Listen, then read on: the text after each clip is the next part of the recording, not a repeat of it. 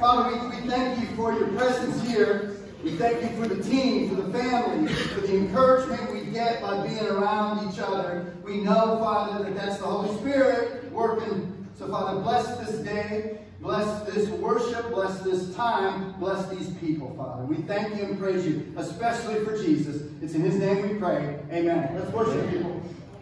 Hello. Hi there. I spoke to you on the phone. I just wanted, I never really put the dots together. Yeah. So nice to see you. Yeah, thank you for coming out.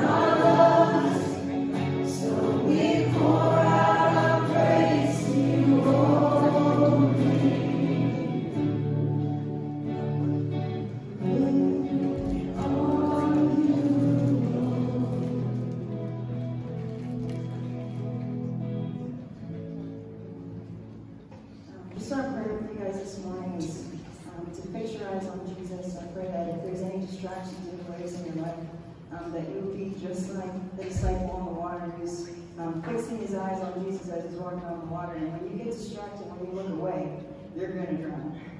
But if you keep looking at him, then you're going to continue. You're going to be the only one who got to walk on water, right? Amen? So let's worship him. It's honey in the rock, water in the stone, and on the ground, no matter where I go. I don't need to worry now that I know that everything I need you got. There's honey in the rock.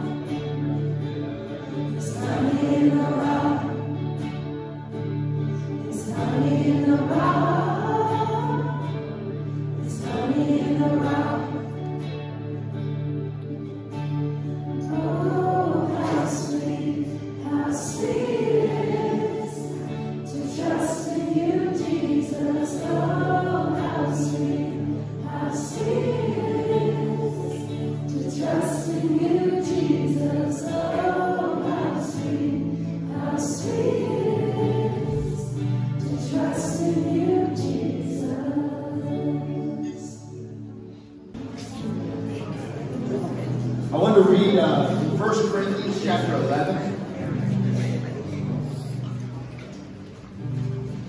verse 23 through 26. It says, "For I received from the Lord what I also delivered to you." This is Paul speaking. "That the Lord Jesus, on the night when he was betrayed, took bread, and when he had given thanks, he broke it, and said, 'This is my body, which is for you.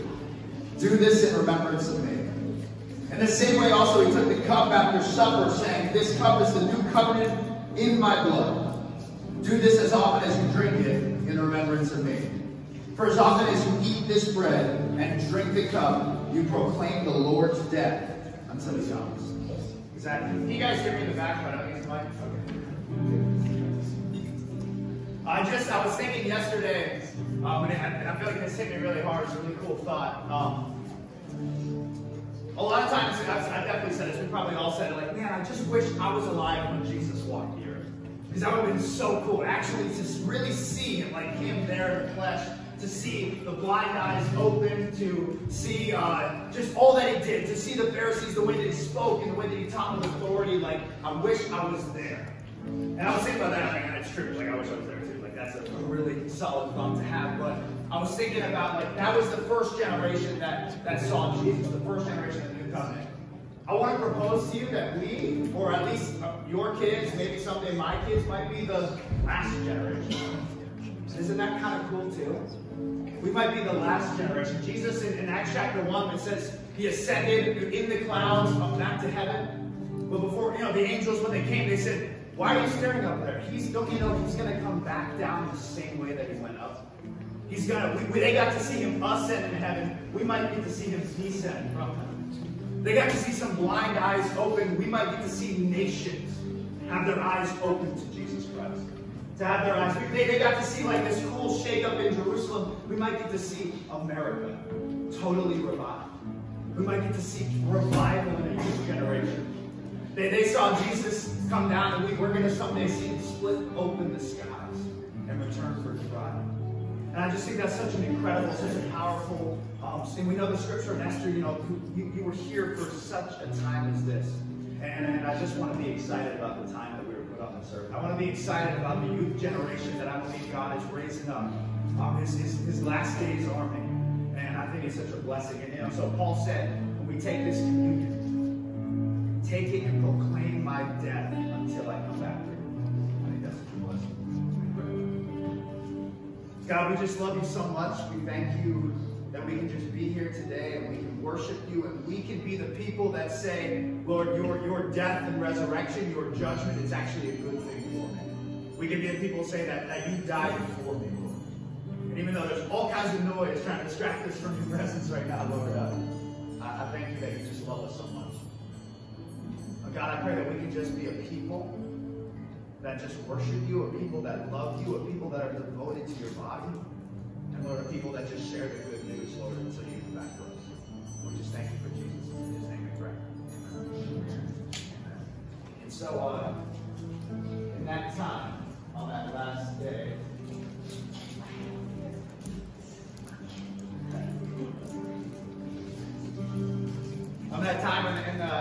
with the disciples in the upper room, he said, I want you to take this bread, and I want you to remember what I did for you. And let it speak louder to you than what the world doesn't do for you. Let's take it together.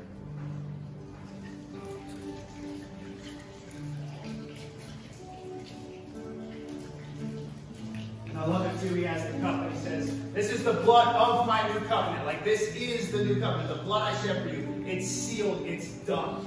You don't have to question. You don't have to worry. I've already paid the price for you. Let's take it together.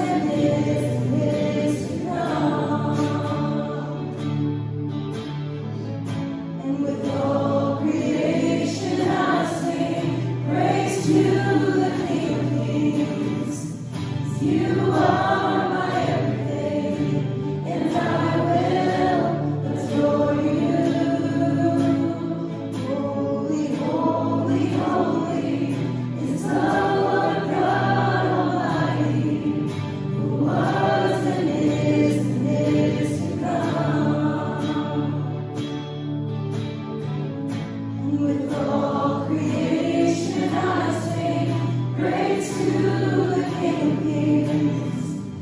You are my everything, and I will adore you. Holy, holy, holy is the Lord God Almighty, who was and is to come.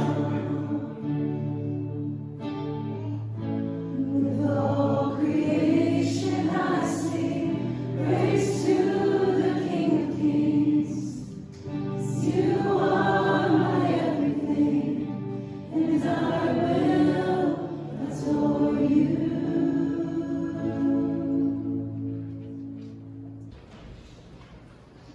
Okay, let's pray. Father, I thank you and praise you that the flock, the team, the family has gathered together.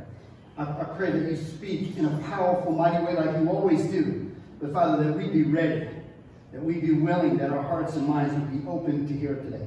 Father, this is not my opinion. This is your word. And so, Father, we trust you and thank you that your all-powerful word, Father, we hear today. We love you. Bless this family and flock today like no other. And we'll give you praise and glory no matter what. In Jesus' name, amen. Okay, so guys, we're in the book of Romans.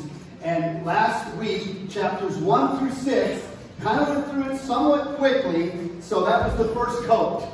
First coat. You know what happens when you do the first coat? You know, you need to do a second coat typically. All right, to get all the spots and thin areas out. Well, that's what we're going to do. And to be honest with you, this particular book, Paul's theology, the power of the gospel, it's all through it. It is deep, but there are some serious themes about the gospel that we need to flesh out, that we need to make sure we can handle. Because the majority of people out there cannot handle it.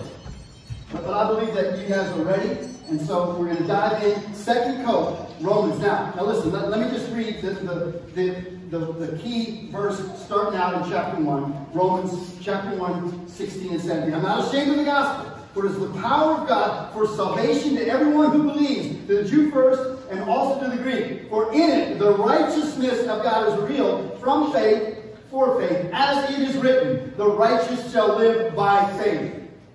And so one of the themes is that the unrighteous, they're going to face God's wrath. And I know you guys are like, no more God's wrath.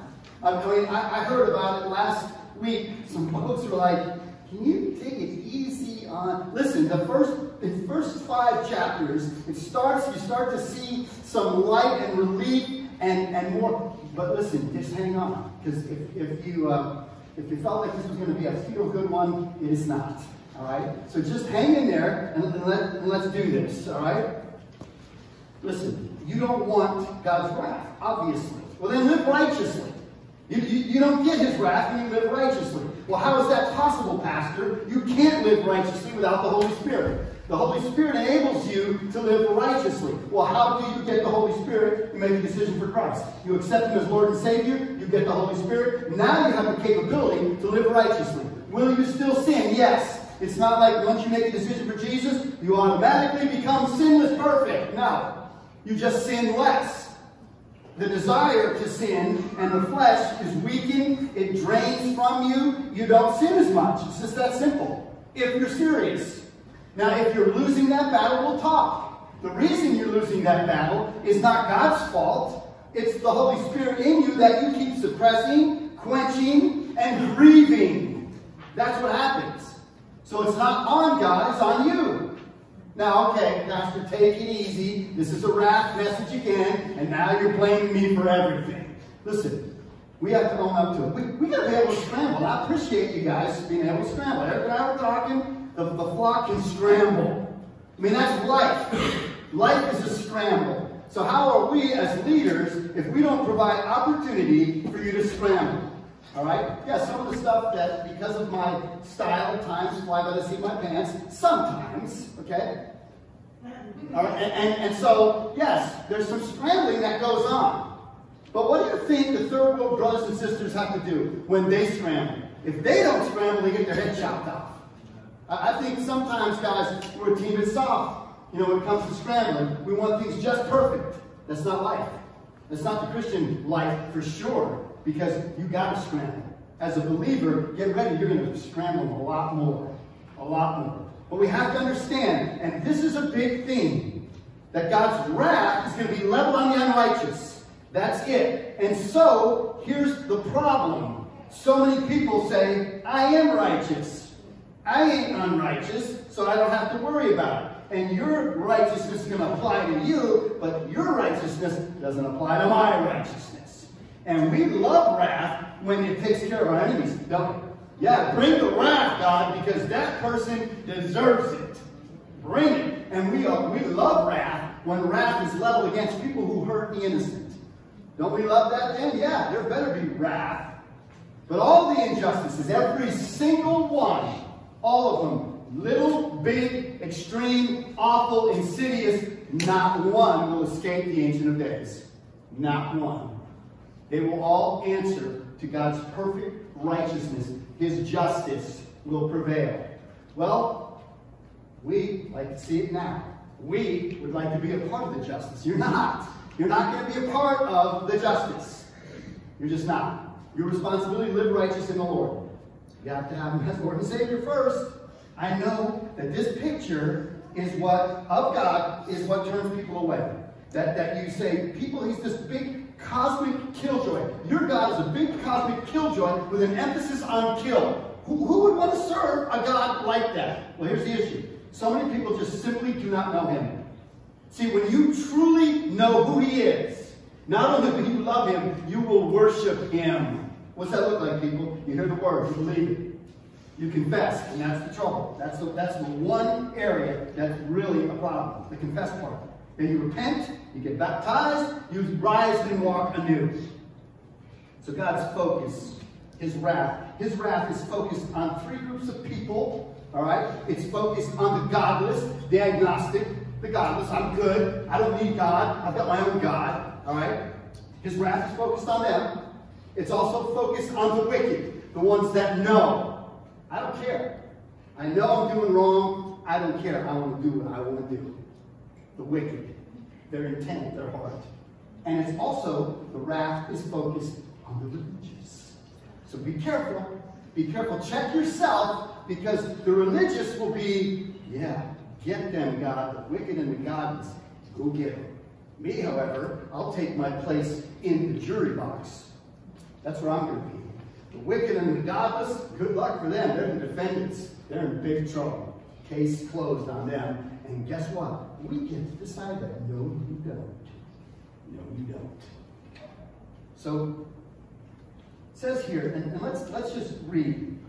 For the wrath of God, in verse 18, is revealed from heaven against all ungodliness and unrighteousness of men, who by their unrighteousness suppress the truth. Do you see men suppressing the truth nowadays? Does anyone see a man or people in power suppressing the truth? Okay?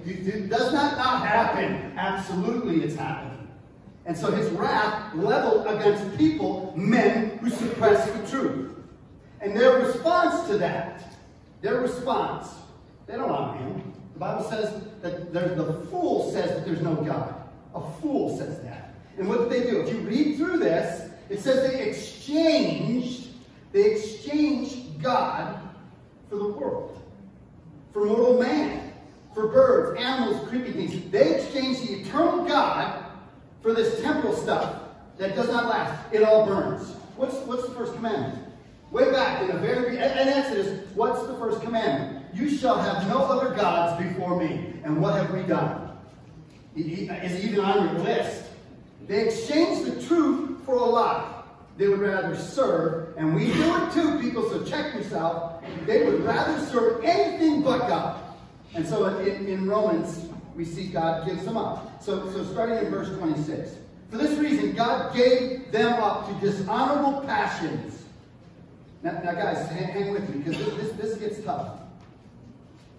For their women exchanged natural relations for those that are contrary to nature. And the men likewise gave up natural relations with women and were consumed with passion for one another, men committing shameless acts with men and receiving in themselves the due penalty for their error. And since they did not see fit to acknowledge God, God gave them up to a debased mind, corrupt mind, evil mind, sinful mind, to do what they ought not to do. They were filled with all manner of unrighteousness, evil, covetousness, malice. They were full of envy, murder, strife, deceit, maliciousness. They are gossips, slanderers, haters of God, insolent, haughty, boastful, inventors of evil, disobedient to their parents, foolish, faithless, heartless, ruthless.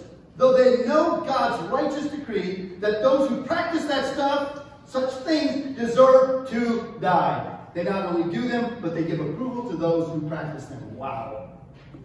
Wow. See, history will repeat itself, and it has many times. What destroys a people? What brings down a dynasty?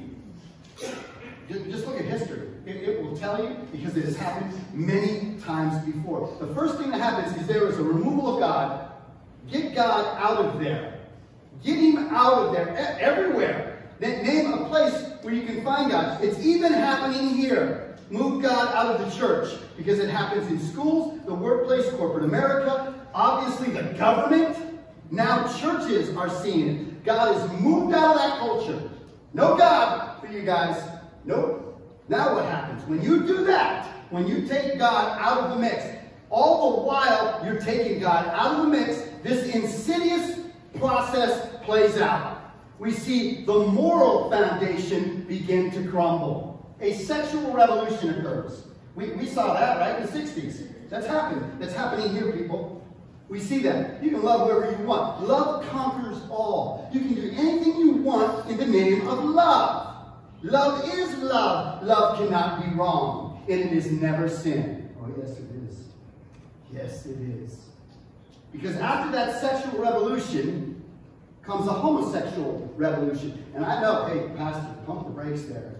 Because I have people in my family that are gay. I have friends that are gay. And I'm sure you guys do too. But here's what's happening. When you move God out of the church, what happens is the pastors tiptoe around that before they even say anything. And then when they say it, it'll be a quick, fast read, and then that's it. Okay, I don't want to read the beat-em-up scripture about that particular sin. It is sin. Pastors cannot tiptoe around that, because that's the next step. 30 years ago, we would never have thought that that would be something that would be acceptable and mainstream. Now, you better be careful, people, saying anything about it. You cannot. And I understand the sensitivity and the divisiveness of this issue, but let's just call it what it is, okay? You now offer any biblical insight, position, or stance versus the homosexual movement or the gay agenda. You get yourself canceled. You can go to jail. In Canada, you'll go to jail. And in my opinion right now, does not matter. So we have to talk about what God's word says. Not my opinion, but what God's word says. I know this is tough. I know this is a sensitive issue. But as a believer, as a Christian, this is not a civil issue. It is not. And that's what happens. The homosexual movement says it is a civil thing. But we say it is a moral thing. It is a moral issue. It is not a civil issue. So we have to deal with it how God's word says you deal with it. See, the proponents of the agenda always want to make it civil, because then where does it go? To the courts. And then what happens? The courts, more than likely, they win. It's just that. And I know, Pastor, you're making this a us versus them type of thing. But listen, let me tell you something. Real love speaks truth. The truth in love. Truth divides. We model our Lord Jesus, the Prince of Peace, who brought a sword. And we got to be careful. See, when we share with a homosexual, the whole idea of the homosexual community is problematic too, because it's sin.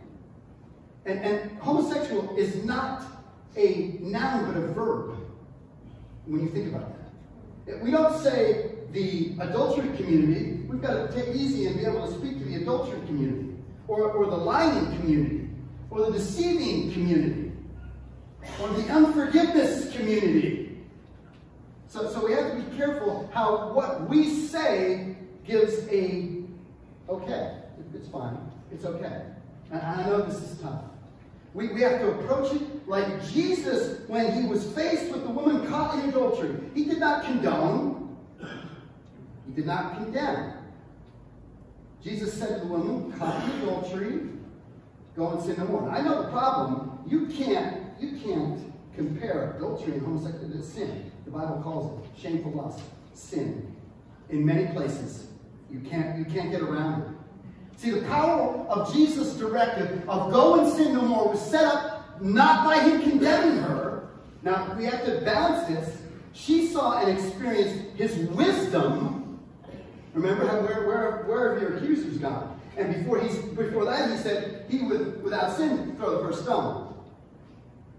She saw his experience and his wisdom, his mercy, and his grace. So that means, people, you do your research biblically when it comes to this issue.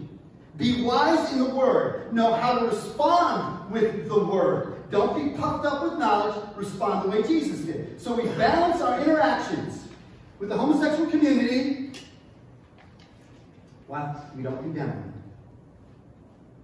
All right, we do not condemn it, but we don't tiptoe around what the Bible clearly calls a sin. This sin is open rebellion to God's design to be fruitful and multiply. That's a big part. God's the one who invented sex. Sex, a big part of sex, beautiful, but designed to procreate. This blows that completely out of the water. All right? It's holy. It's beautiful when you follow God's design. But when you don't, and I bet you the majority of us in here, when you don't, can see what happens on the flip. Pain and suffering. If you go outside of God's design for sex, get ready for pain and suffering. The biblical stance on sex is very clear. But if your voice is in favor of God's word as it is opposed to homosexuality, then be ready to be shouted down on your responsibility. That's what's going to happen. Are you ready for that? Are you ready? Because after the homosexual movement comes the transsexual movement. And you think that's new. It is kind of some of the stuff like the letter community, the ABC community of what's going on in that movement. What's going on in that movement? That you talk about a cultural construct, that man created all that. Well, it's really not. It's been way back in the Old Testament. Do your research and see what it says about even dressing like a woman. Just see what that is for a man to put on woman's clothes in the Old Testament. What that gets you. It has been around for a long, long time. And what the Bible says will happen is that people will call good evil and evil good. And the lunacy is being pushed everywhere. Everywhere you look. What does that plus mean? The LGBTQ whatever plus. What's that mean? That means evil ads too. Evil ads. That they're going to include more. And stuff that you would say, boy, this would never, ever happen. It's happening, isn't it? You ever hear of the term MAP? Minor attracted person? You know what society and culture is leaning towards? That pedophilia will be okay. Be ready for that. Be ready for that. So you see what is happening to society, okay? The moral decline. What about the worst thing you can possibly do when all those false, fake gods did and required of their people? Sacrifice your babies. Does that happen in this country? Absolutely it does. Where are we, people? What's happening? You look at that list of all that sin, all that evil. This is God's wrath leveled on wickedness. Then you see this one where it says, being disobedient to parents. That kind of, what in the world? But that's where it starts. That's if the kids even have parents. That's where it starts. Right there. Don't listen to mom and dad. Who cares what they say? They don't know. Everybody else knows but them. I know this is tough, challenging stuff. It's absolutely true, tough stuff. So my responsibility is to point you to Jesus. You got to hear the gospel. And now, once you hear it, it's on you. To believe, to confess, to repent, to be baptized, to rise and walk anew. The Holy Spirit moves you now. Don't quench, suppress, or grieve Him. On me, to equip and deploy. C, remember our mantra, all right? The lost get saved, the saved empowered, the empowered get equipped, the equipped get deployed. That's on us. But your part, you got some, that confess part. Tough chapter, but just the second coat, guys. Just the second coat of this book. It's the gospel. Chapter 2, here we go. Remember that his limitless kindness and forbearance and patience is meant to lead you to where? Where are you supposed to go with all that kindness, that forbearance, that patience? To repentance. That's where you go. Forbearance. That is a gift and a quality many people do not have. What is it? It's restraint. It is self-control. It's him, the Lord, holding back his wrath because he's doing that. But it's coming. And to a degree, we're seeing it. We're seeing it. So due to the rebellion, which man clearly is rebellion. And it's just simply that rebellion, choosing creation over the Creator. Their hearts, your hearts when you do that become hard and impenitent. And that is bad. That is dangerous because that heart condition, the impenitent heart, comes and stores up wrath for you to be leveled upon you. And there is no greater wrath than the wrath of God. And there you go again, Pastor, highlighting God's wrath. Listen, here's our God. 2 Peter 3:9. The Lord is not slow to fulfill his promise, as some count slowness, but is patient towards you, not wishing that any should perish, but that all should reach repentance. So don't say he's out there stomping on people. God doesn't have to store up his wrath either. He does, but he don't have to. Remember, man reaps what he sows. What are you sowing? What fruit have you produced? What works can you show your Creator? Don't mishear me on that. It's not works, grace. Let's read in chapter 2, verses 6 to 8. He will render to each one according to his works. What's that say? To those who, by patience in well-doing, seek for the glory and honor and immortality, he will give eternal life. But for those who are seeking and do not obey the truth, but to obey unrighteousness, there will be wrath and fury. And I know you're probably like, why did you read verse 8, Pastor? You could have left verse 8 out. You got to get the truth, and we all do. And I love you. So I must include all of it, because I give an account. God has given me a standard as minister of the gospel, James 3:1. Not many of you should become teachers. James is warning people, my brothers, for you know that we who teach will be judged with greater strictness. So, does that mean greater wrath and fury? I'm not taking a chance. No way. I love this, but I'm not taking a chance. And God shows partiality. Look at verse 11. For God shows no partiality. He shows none. Did I say he shows partiality? Yeah. Okay. Well, that was mine. I'm sorry. Okay. Yeah, to me. Okay. Anyway, and so his perfect standard is required, expected, commanded, and given to all of us. Everybody gets the same standard. But many just don't choose it. But that's pretty fair when you say everybody gets it all. That's fair. God gives you the choice. So verses 12 to 29 talk about God's judgment and law. That's gonna take another cover. But what is his judgment standard? This, the Bible, his word, the gospel, his law, holy and perfect. That is the standard. So what do you do about it? What's the answer? You obey it, people. You obey this. We must obey all of it. If not, we are judged by it. What would you rather? You get to choose. I can obey some of it sometimes. What's that get you? You know what that gets you. Chapter 3. I know this is, listen, second cover. We see God's righteousness is upheld in verses 1 through 8. We see that, all right?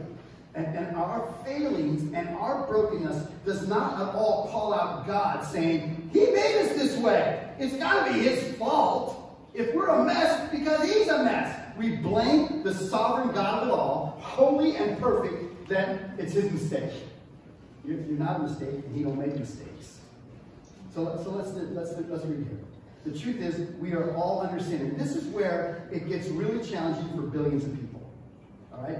Verses 9 to 20. What then? Are we Jews any better off? No, not at all. We have already charged that all, both Jews and Greeks, are under sin. Everybody, as it is written, no one is righteous, no, not one. No one understands, no one seeks God. All have turned aside, they have become worthless together. No one does good, not even one. Their throat is an open grave. They use their tongues to deceive. The venom of the asp is under their lips. Their mouth is full of curses and bitterness. Their feet are swift to shed blood. In their paths are ruin and misery. And the way of peace they have not known. There is no fear of God before their eyes. Now, we know that whatever the law says, it speaks to those who are under the law, so that every mouth may be stopped, and the whole world may be held accountable to God.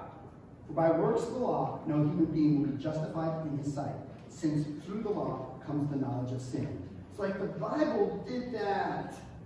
Now we know what's going on. That's another reason people don't want to read it, because it calls out their condition.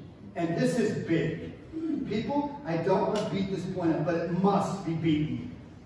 The critical point is as it relates to the law, we must be aware of our condition. Without Christ, but the start of it all, we're sinners. We are not justified in his sight. This is our condition without him. The lost must be told. They must be convinced that they are lost. Apart from Christ, you hear, you believe, the next action step, the confession part, is probably the most challenging. Why? Because you have to admit you're guilty. You are a sinner and you need a Savior. For all have sinned. There isn't any distinction. All have sinned and fall short of God's glory. You guys ever get lost driving somewhere? Yeah, absolutely. I know how it is. Me and Jen lost many times. And I always hear, turn around, we're lost. And I would say, no, we're not lost. You might be lost. I'm not. I know where I'm going, okay? So just hang in there, and we'll eventually find it out. And she will say, no, we're going to get more lost. And then we're really, and why am I behaving that way? We're not lost. I'm found, man. I know right where I'm going. It's pride. It is always going to be that. It is pride. We don't want to confess that we're a sinner. There ain't nothing wrong with me. I'm a good guy. My scales prove it.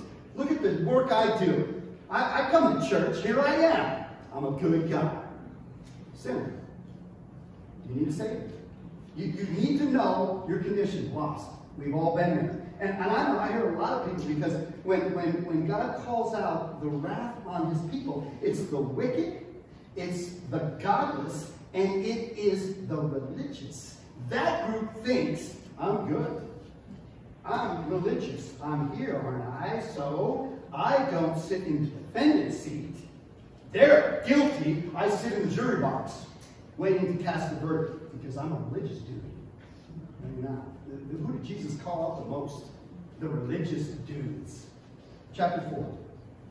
Big theme. The premise of the book is you live righteously in Christ by faith, or face God's wrath. Okay, the faith dynamic. Abraham, this is an awesome lesson of Abraham. Okay? And his faith was credited to him as righteousness. God's gift to Abraham was faith, gifted him with faith. What does Abraham's faith do? Abraham's faith moved him. Abraham is not passive in his faith. Now turn with me to Genesis 22. And we're flipping all the way back here. And Genesis 22. And I'm going to read this to you. I want you to see any passivity in Abraham's reaction and response. Okay? Listen to what happens. The man, okay. 21-14. All right, that's completely wrong. Oh, Genesis. I'm in Exodus. Okay. All right, sorry. Okay. Exodus. Okay. That's true. Yeah, I know. That's the first book, right? Okay. Grace, so triumphs over, mercy triumphs over judgment. Okay. I'm not lost. I'm right where I should. Yeah, right. Okay, here we go. 1:14. After these things, God tested Abraham and said, Abraham. And he said, here I am. He said, take your son, your only son, Isaac, whom you love, and go to the land of Moriah, and offer him here as a burnt offering on one of the mountains. I'll tell you. How about that? Ask. Take your beloved only son, go kill him. All right, I'll show you where to go. Okay, so here's Abraham getting past it. There's no debate here, is there? Do you see the debate? Abraham's like, well, what about the covenant? Abraham rose early in the morning, saddled his donkey, took 2 of his young men with him, and his son Isaac, and cut the wood for the burnt offering, and arose and went to the place which God had told him. On the 3rd day, Abraham lifted up his eyes. He's there for 3 days, contemplating all this. He's going to kill his son, and saw the place from afar. Then Abraham said to his young man, stay here with the donkey. I and the boy will go over there and worship. Over and worship. I can kill my kid. And come again to you. Do you see any passivity here at all? This is all action, people. And Abraham took the wood of the burnt offering, laid it on Isaac, laid it on his son. And he said, and took the knife and the fire in his hand. And they both went together. And Isaac said to his father, hey, Dad. His dad said, I'm paraphrasing. Here I am, son. He said, behold, the fire and the wood, but where's the offering, Dad? All right? And listen to this amazing response. God said God will provide for himself the lamb for a burnt offering, my son. And so they both went together. And when they came to the place which God had told him, Abraham built the altar there. He laid the wood in order, tied up his son, laid him on the altar on top of the wood, took out the knife to slaughter his son. And it was right there. It's not going to be like a stab thing. It was going to be a throat cut. Can you imagine taking your son and be ready? Can you imagine this ask? But just then the angel of the Lord called him from heaven and said, Abraham, Abraham. And he said, here I am. He said, do not lay your hand on the boy or do anything to him. For now I know that you fear God, seeing you have not withheld your only son from me. And Abraham lifted his eyes and looked, and behold, behind him there was a ram caught in the thicket by his horns. And Abraham went and took the ram, offered as a burnt offering instead of Isaac. So Abraham called the name of that place, the Lord will provide. As it is said, on this day, on the mount of the Lord, it shall be provided.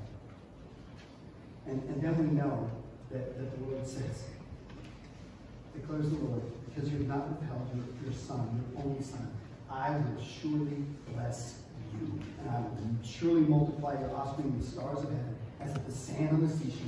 And your offspring shall possess the gate of all his enemies. Man, that was a close call, though, right?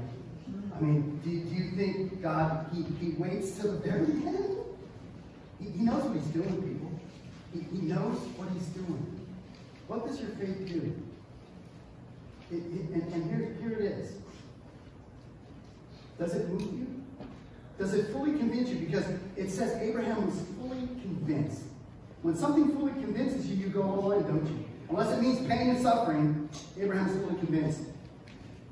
See, God promised that he would have a son, and the covenant would be established with Isaac. Look at this, Genesis 17:21. But I will establish my covenant with Isaac, whom Sarah shall bear to you at this time next year. Before it even happened, the covenant was established. Abraham was fully convinced. Allow the gift of faith to God to move you. Have joy in it. Don't be passive. Be fully convinced. And guess what happens? Amazing blessing. We chicken out way before. I mean, you can't blame Abraham for wanting to probably say, wait a minute. He didn't. He trusted. See, God is good for his word. He is good for his promises. You believe him. Live and step into that place. Faith equals peace. It gets us justified. Gets us access to God's grace in which we stand. We rejoice in the hope and the glory of God. Also, we rejoice in our sufferings. Our sufferings, just like our sacrifice, which is denying self, not worshiping self, like we've seen in the first 5 chapters of the book. Worshiping self. You take up the cross. Look at all the personalization. Personal faith, personal justification, personal access, our personal stance, our personal rejoicing, our personal suffering, our personal cross. Look at that. Don't be passive. The sufferings equal endurance. Endurance equals character. Character equals hope. Hope equals God's love, and it is poured into our hearts by the Holy Spirit. You gotta have the Lord. Verse 8. But God shows his love for us in that while we were still sinners, Christ died for us. Christ's blood justifies us. But much more, now we are saved by Christ from God's wrath. Understand, before Jesus, we were all enemies. Now we are reconciled to God by the death of Christ. Much more, now that we are reconciled. This is good news, people. It's starting to get good. Shall we be saved by his life? That's a cause for rejoicing, people. Sin comes into the world by one man. Anna did that. We did that. It spread to all mankind. But far greater is the free gift, so much more that we have the grace of God. That free gift by grace of Jesus, he abounds for us. One man brought condemnation. Jesus brings justification. You got him? Do you have Jesus? That life for all men. How does it happen? One man's disobedience, Adam, us. So by one man's obedience, Jesus, many will be made righteous. That's some really good news. Chapter 6. Now it still gets a little bit ugly. They're just hanging there. The more sin, then the more grace, right? Okay, we want more grace, so we sin more. Don't play games. Let's increase the sins because then grace is not. Don't play games. Here's where we talk transformation. The former condition, you before Christ, equals death. The new condition, with Christ, equals life. People, we've got to confess and acknowledge the human condition without Christ is death, rot, decay, stink. What is sin like? See, we don't take sin serious, people. We simply won't take sin serious. And what it does to us, this is what it does. Now, I want to give you an accurate picture of what sin is and what it does. What it does to people outside of Christ. Here's what it's like. You know, I like the rack. You guys like the rack? The medieval machine that you lock up and then they crank your limbs until everything slowly rips. Painful, isn't it? Well, there's another medieval punishment. It's like the market, it's called the maggot garment, okay? And there's a lot of words for it. So what would happen is in the medieval times, they come up with some crazy stuff. But this is what sin does. Convicted murderers would then have a convicted criminal sew to their back a rotting corpse. They would sew a rotting corpse to the back of convicted murderers. And what do you think happened when the rotting corpse was sewed to your back? Now the rotting corpse would do what? It would stink, it would decay, it would infect, and it would attract what? Maggots. And then the maggots would eat the corpse, but what else would they eat? The new flesh, right? The healthy flesh. Can you imagine the existence of that person? And they would just kind of let him go. And what would happen? Slowly being infected with that stink, rot, and maggots eating them alive. That's what sin does to people. We don't recognize that. No, it doesn't. Yeah, that's what it's doing. That's what it's doing. You want to take that serious? You want that sewed to your back and into your heart? I don't think so. We need to take sin serious. We have to, people. We have to understand our condition. People don't want to admit that. People don't want to admit sin. They don't want to believe in hell and punishment. But we have to understand where we're at. Romans 6. All right, second code. Let me just read verses 1 to 4. What shall we say then? Are we continue in sin and grace might abound? By no means. How can we, who died to sin, still live in it? Do you not know all of us who have been baptized into Christ were baptized into his death? We were buried therefore with him by his baptism into death, in order that just as Christ was raised from the dead by the glory of the Father, we too might walk in newness of life. Hear the word. Believe it. Confess. You're a sinner. You're a Savior. Repent. Change direction, be baptized, rise, and walk in. The old self will be crucified with Christ, united in his death. This brings the body of sin to nothing, washed clean, spotless, clothed in righteousness, so that we no longer would be enslaved to sin. You get that only through Jesus. So the one who has died in Christ has been set free from sin. And when you find yourself losing the battle, you know what's happening. You're grieving, you're quenching, you're suppressing the Holy Spirit. Stop doing it, because once you fall into temptation, you lose that battle every time. Check verse 8. Now, if we have died with Christ, we believe that we will also live with him. We know that Christ, being raised from the dead, will never die again. Death no longer has dominion over him. For the death he died to sin once for all. But the life he lives to God. So that you must consider yourselves dead to sin and alive to God in Christ. Let sin, therefore, not reign in your mortal body, to make it obey your passions. Do not present your members to sin as instruments of unrighteousness, but present yourselves to God as those who have been brought from death to life, and the members of God as instruments for righteousness. For sin will have no dominion over you, since you are not under law, but under grace. You are no longer slaves to sin. You are slaves to righteousness. You obey you serve, you're a slave to the one you obey. It's either sin or obedience.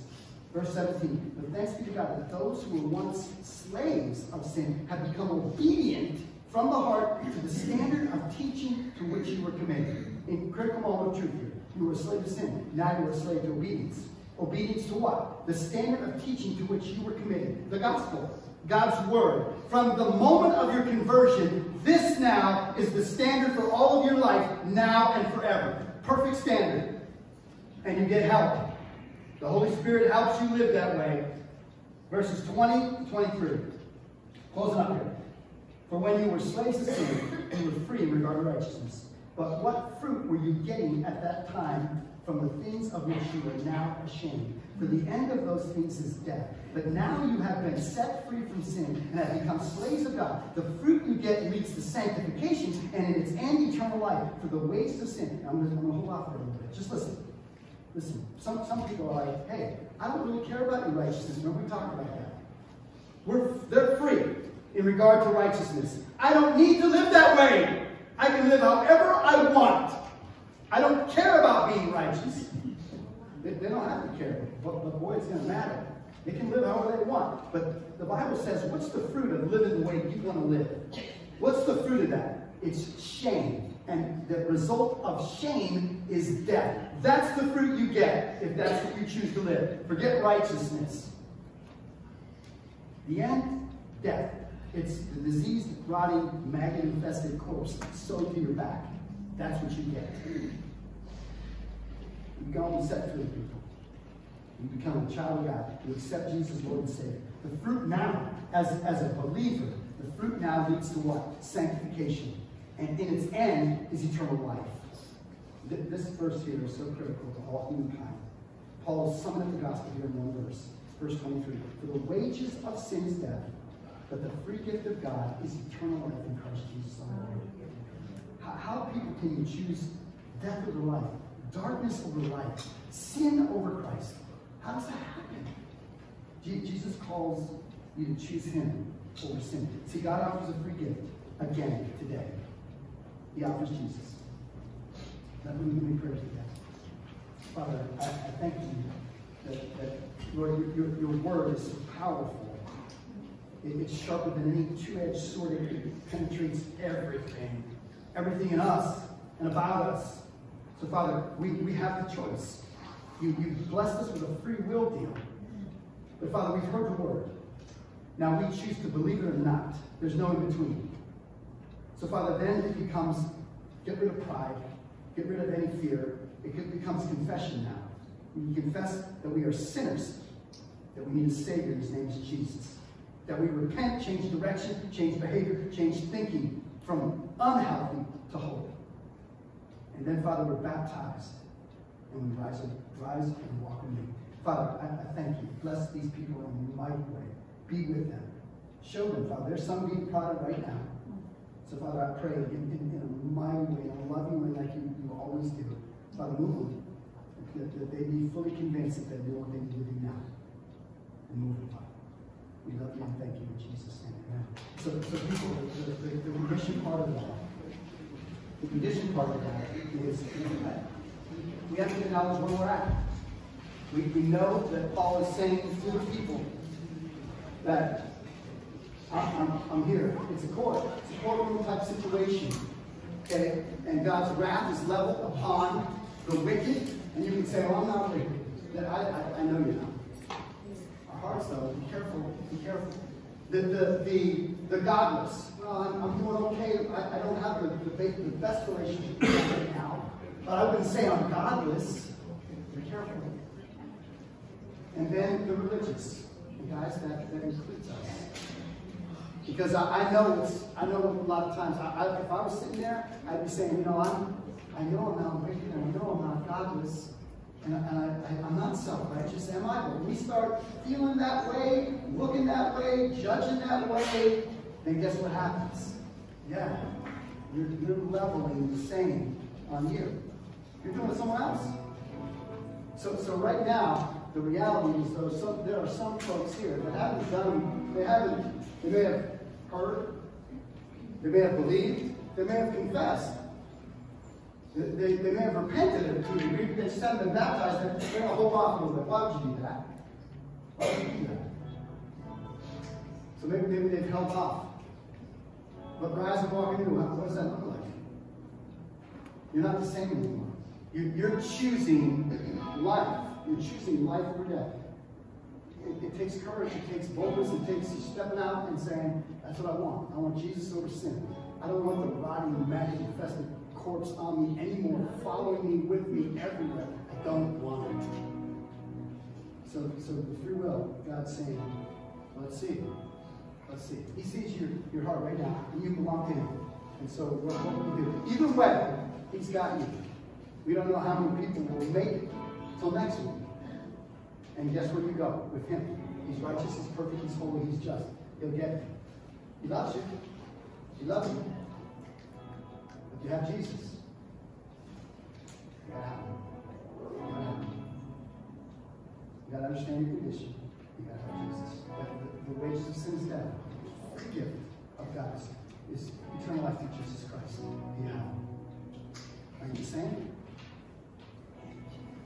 Same.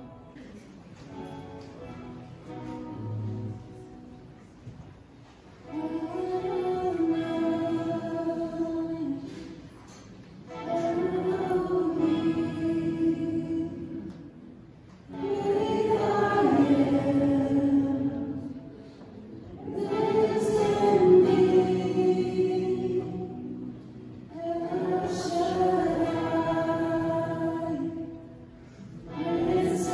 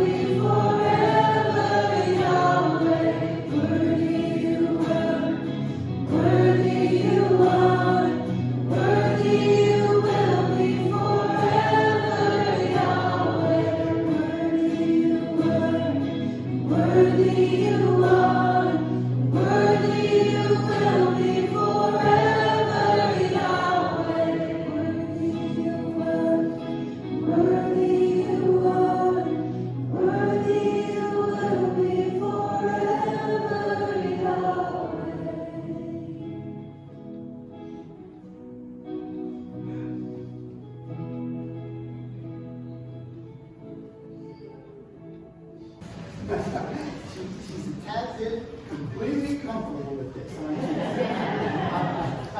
She's very shy, you know her. She's such a sweet, incredible spirit. I love her. And she says, you know, it's go time. And so,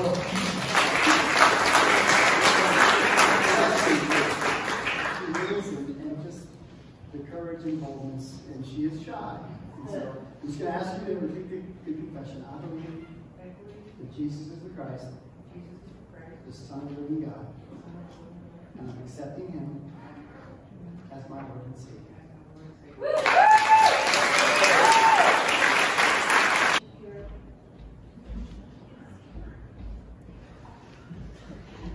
Carol, I'm your confession.